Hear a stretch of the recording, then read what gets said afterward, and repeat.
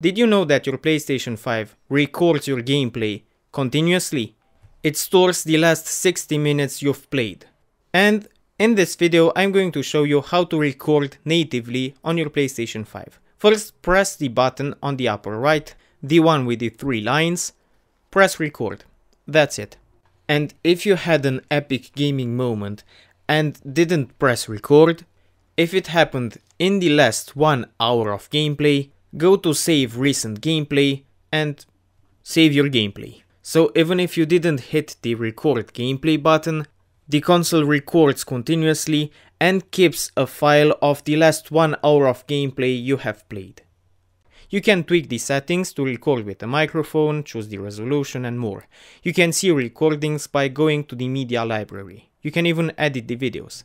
But unfortunately, the editor can only trim the videos.